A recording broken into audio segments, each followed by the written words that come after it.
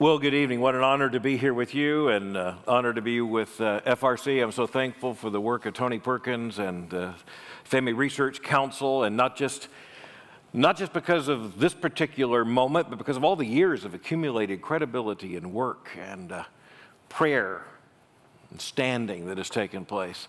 It's an honor to be with all the other speakers here. Katie Faust, wasn't that moving? I'm just so thankful for her and thankful for that message. I have to tell you, I'm a Southern Baptist. I'm president not just of a Southern Baptist seminary, I'm president of the Southern Baptist Theological Seminary, okay? It's in the charter, it's in stone. We're the mother seminary, and I'm proud to be here at the First Baptist Church of Atlanta. Yeah, absolutely. And you just think of the faithful preaching of Dr. Charles Stanley, so many decades here, former president of the Southern Baptist Convention. One of my life goals has just been to be here, to be able to say just one time, now listen to me. And I just got to say it. Couldn't say it just like he does, but when he says that, you listen to him. And it's very important that we turn to God's Word. I want to do that tonight. I'm just thankful to be here with all of you. Thankful to be with the other speakers. There's a summons here tonight, right? And we're not here because we just accidentally got into this room together. We were summoned here. There's something important happening that requires us to pay heed and to pray. Yes. And to vote. And to stand. I want to direct us to a text of Scripture you know, although I'm going to suggest you probably don't know it as well as you think you know it. No insult intended. It's just because this is one of those passages that people know is there in Scripture, but don't know exactly what to do with it. It's Ecclesiastes chapter 3, beginning in verse 1. For everything there is a season and a time for every matter under heaven. A time to be born and a time to die. A time to plant and a time to pluck up what is planted. A time to kill and a time to heal. A time to break down and a time to build up. A time to weep and a time to laugh. A time to mourn and a time to dance. A time to cast away stones and a time to gather stones together. A time to embrace and a time to refrain from embracing. A time to seek and a time to lose. A time to keep and a time to cast away. A time to tear and a time to sow. A time to keep silence and a time to speak. A time to love and a time to hate. A time for war and a time for peace. You know, I think there are a lot of people who think that came from Hallmark. It comes from Holy Scripture. It's in the Old Testament, the book of Ecclesiastes. It comes in an historical context in terms of Solomon and advice to his son. It comes in the context of God's covenant with Israel. It's not just poetry. It's not just symmetry. It's not just parallelism, a time for this and a time for that. It's to make very clear that faithfulness for God's people depends upon knowing what time it is.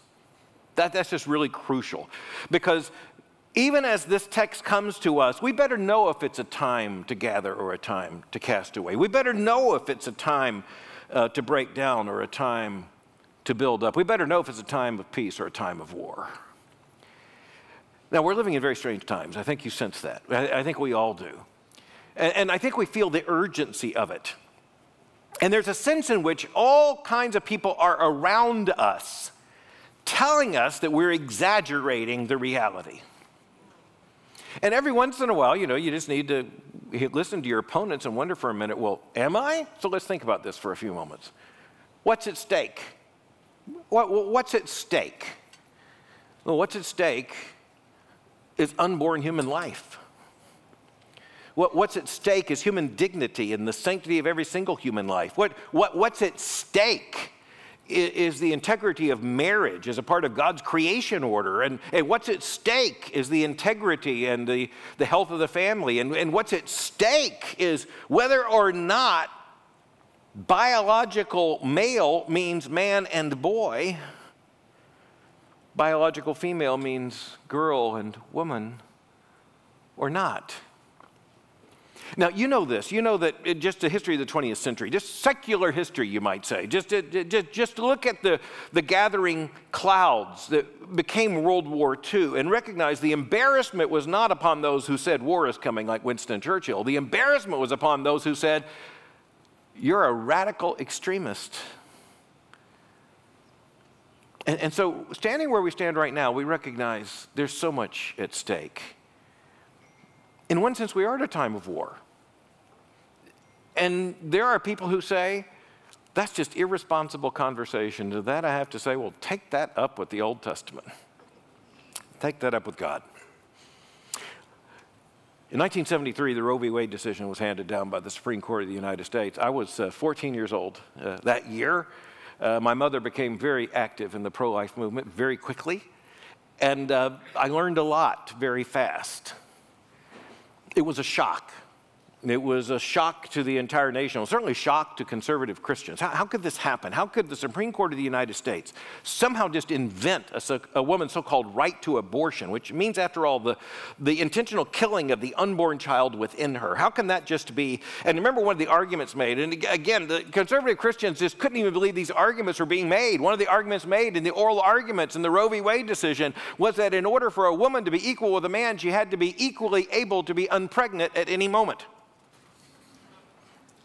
That was one of the arguments. That is still one of the arguments that the pro-abortion movement uses. The shock of Roe v. Wade, I just want to remind you, led to Christians in this country and others concerned for the sanctity of human life, but mainly Christians. We need to be very clear about that. The pro-life movement has been overwhelmingly Christian due to the historic Christian teachings concerning the fact that every single human life from the moment of fertilization until natural death is God's image on earth. The Christian tradition is what, the Christian truth claim, the Christian gospel is what produced the pro-life movement as we know it. But I just want to remind you as we're gathered together tonight that the pro-life movement worked for nearly half a century before, just a matter of weeks ago, in June of this year, at the very end of this month, the Supreme Court of the United States reversed Roe v. Wade. And I just want to remind you, a half century is a very long time. And I want to remind you that when the Roe v. Wade decision was handed down, conservative Christians thought, there's no way we can mount some kind of challenge. This is, after all, a 7-2 decision of the Supreme Court of the United States. And immediately, because of God's gift of law, when the law is corrupt, the law begins to teach corruptly. And so the American people began to say, we're just moving on. Problem, what problem? Just move on. And there were Christians who said, no, we can't move on. But I just want to remind you very quickly that the movement, the pro-life movement, spent untold years in the wilderness without a single success. I was interviewed on this issue just recently and from a national reporter, and the reporter said, well, when did pro-lifers know you were winning? I said, well, number one, we're not there yet. But number two, throughout most of the history of the pro-life movement of the last 50 years, the left was sure we were losing, and we weren't sure they were wrong. State by state, legislature after legislature, and then case after case. I can still remember because I was very much active in these issues already as a young man. Just a year before I was elected president in Southern Seminary. I've been there now. This is my 30th year. Just the year before, the Supreme Court handed down the Casey decision, and that appeared to be the great opportunity for the reversal of Roe v. Wade, because after all, Ronald Reagan had been elected president in 1980, 7 years after Roe v. Wade, and there was a process, and conservative presidents have been naming more conservative justices, and it turned out not to matter enough yet. Turned out, for one thing, conservatives didn't know how to find a conservative justice. It took a while to figure that out.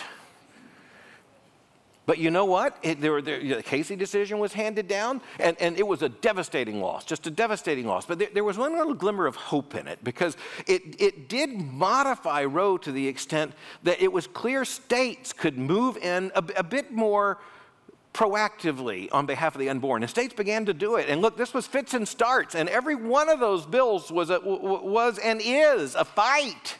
And every one of them was basically a matter of litigation, because the pro-abortion movement would just say, well, okay, you can win in the state capitol, but we're going to win in the federal courts. And they did sometimes.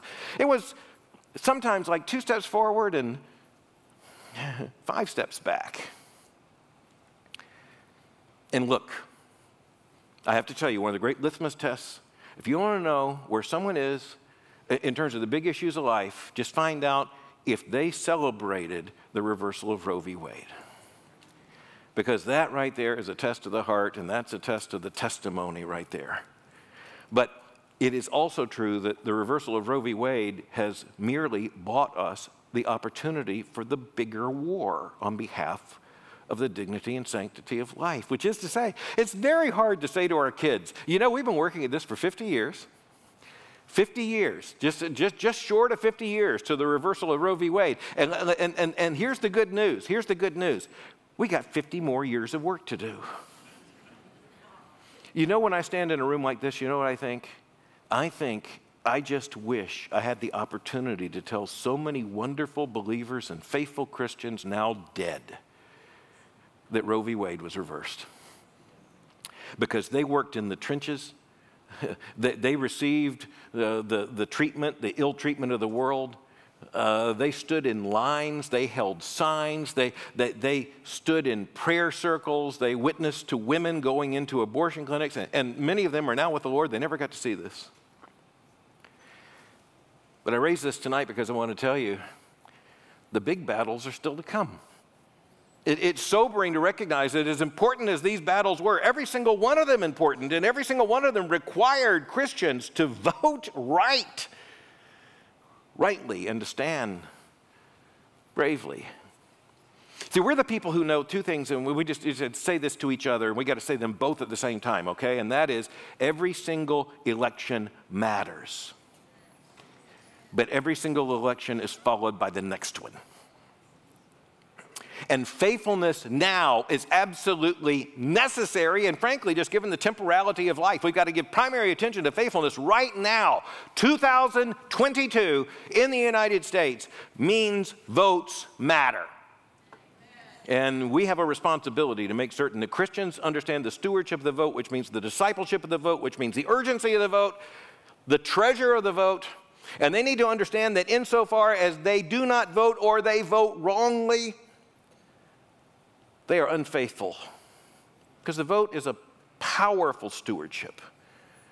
And we need to remind Christians of that. We need to remind Christians of what's at stake. So a lot of Christians are going to say, hey, Roe v. Wade was reversed, so all the pressure's off. Well, welcome to the state of Georgia. Welcome to the state of Georgia. I spent 4 years as editor of the Baptist newspaper here in Georgia, the Christian Index, and I was honored to be among Baptists. I preached in just about every county in the state of Georgia. So when I found out you got a lot of them. I've been all over the state. My office, when I was editor of the Christian Index, just a matter of a few miles from here on Chamblee Tucker Road. And, at that time, everyone would have thought of Georgia as a conservative state.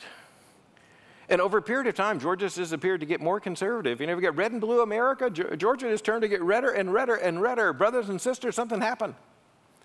And I'm here not because I primarily am concerned about an electoral map. That's not the ultimate issue. What I'm concerned about is the life of the unborn. And what I'm concerned about is the sanctity of marriage. And here's the issue, and here's another pattern. I just hope Christians think about this. And you need to think about this, and you need to talk about this out loud. We're going to be disappointed. And that just should make us redouble the effort, triple our commitment. Just reminds us of how important the battle is and how we've got to lean into it. 47 Republicans voted for the so-called Respect for Marriage Act. By the way, that is one of the most Orwellian things I've ever heard. Destroy marriage and call it the Respect for Marriage Act. That is just the way Washington does it. It's like the Balance the Budget Act. That, you know how that works. Only this one has life and death hanging in the balance, and the integrity of marriage hanging in the balance, and the lives and futures of children hanging in the balance. And 47 Republicans in the House voted for it. You want to know why? Because there are a lot of Republicans that want to get past this issue. They want to say, okay, there was a car accident, but it's cleared, and the roads are clear, so just move on. Just move on. And as Tony mentioned, that Chuck Schumer's announced he's going to bring it up for a vote. He's bringing it up for a vote because he figures that he can't lose either way. Okay, so let's just talk about how politics works. He thinks he can't lose either way because either he gets what he wants, which is the enough Republicans to vote with the Democrats to get the Respect for Marriage Act, which after all would codify the Obergefell decision, basically just to enforce same-sex marriage coast to coast. And by the way, because they were stupid enough in writing this bill, they simply said that every state must recognize what's a legal marriage in every other state. That meant that Massachusetts, that already has some cities legalizing polygamy, a state like that could actually legalize polygamy, and all 50 states would have to recognize marriage. And they say, well, they fixed that. And don't you love it when the Senate fixes things? If only. And they're telling us, don't worry about religious liberty. Don't worry about religious liberty. Even as they move in on, and it's not just conservative Christians, they moved in on Orthodox Judaism and Yeshiva University, saying that the school isn't Jewish enough. It's Yeshiva University, and it's not Jewish enough. Male students have to study the Torah 1 to 5 hours a day. Hey, but a state judge in New York said, no, you have to have an LGBTQ student group officially recognized because in the view of the state of New York, you're not Jewish enough to be a Jewish institution. Well, if they can do that to Yeshiva University, they can do it to your Christian school. It's just a reminder of what's at stake. And they tell us, oh, we fixed the religious liberty things. And by the way, the people I worry about the most who tell me they've fixed the religious liberty things, the religious liberty concerns are taken care of. The people who concern me there are the Republicans who are trying to justify voting for this atrocity. But we just need to understand when you look at this and you just think about the so-called Respect for Marriage Act. The Obergefell decision was handed down in 2015.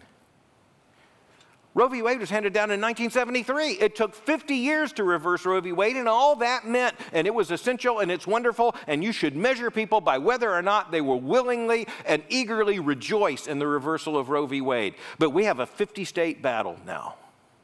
Kansas, just a few weeks ago, just reminded us it's a 50-state battle. Even states we thought were pro-life, we've got to hold their feet to the fire.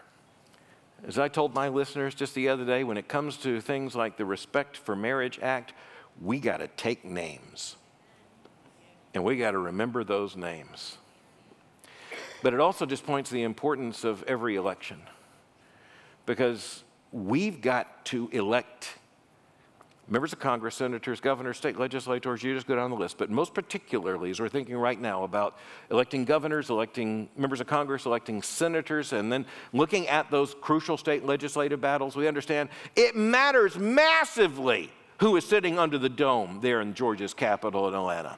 It matters massively who is sitting in the United States Capitol, in the House of Representatives, and in the Senate. It matters massively who's sitting behind the Oval Office in the White House. We have to keep this in mind every single election. And by the way, one of the problems in midterm elections is there's so many people who are right on the issues, at least I think they would vote if they got into the voting booth. They would vote correctly. They say this is only a midterm election. I just want you to understand that these midterm elections determine in so many ways not only what will happen in terms of the next Congress and the House and then the Senate as you think about the national offices, and not only what happens in terms of several governorships and other statewide elections that are open. It is a setup for the national election that comes in 2024. And I just have to tell you, I'm speaking, I know many of you are not from Georgia, but I know a lot of you are here from Georgia. I just want to tell you, the whole nation will be looking to Georgia. And we need Georgia to send a very certain sound. We just need to remind ourselves continually of what time it is. You know, sometimes it's a time for peace and a time of war at the same time. This is what Christians understand. It depends upon what context you reference. I certainly hope that in your marriage it's a time of peace, not a time of war. In fact, you're sitting together closely tells me we're in good shape there. I hope in your family it's a time of peace, not a time of war. I hope in your church it's a time of peace and not a time of war. But brothers and sisters, you look at the world around us, it's a time of war, not a time of peace. There are those who will come promising peace, but they will promise peace at the expense of truth. They'll promise peace at the expense of life. They'll promise peace at the expense of marriage. And understand, it's just if you're wondering if it really is a time for war, if you really do wonder, just recognize that we are living in a time in which we are shown a male body in a woman's bathing suit on a championship intercollegiate swim team, a women's team, and we are told that's a woman, deal with it. And we're told that when it comes to little children, that they should be allowed to declare themselves non-binary. And the rest of the society must simply conform to a boy claiming to be a girl and a girl claiming to be a boy. And by the way, the world insists that that is love. And you know, one of the hardest things for Christians, but necessary things for Christians, is for us to recognize that truth and love are the same thing. Jesus, yes.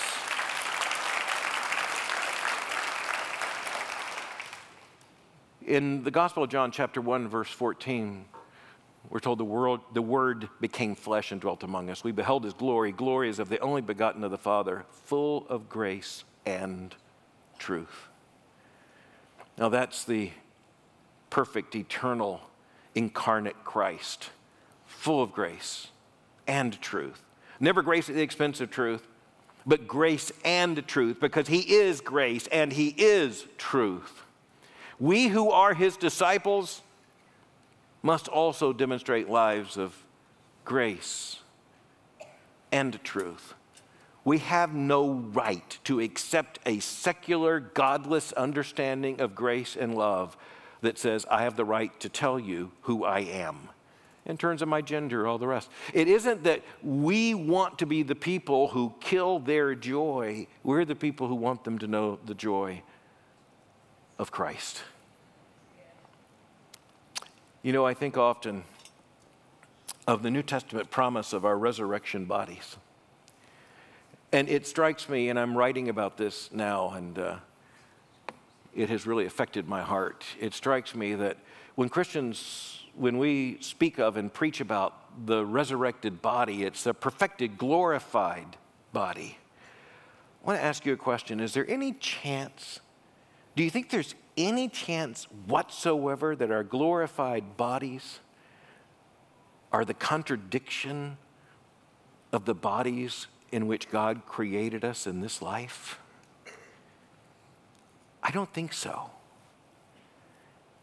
What we want for people is for them to know greater joy. And that means we need righteous laws in terms of this life and the joy in this life and human flourishing in this life. We need righteous laws. We need righteous judges. We need what in this constitutional project voters get to vote upon.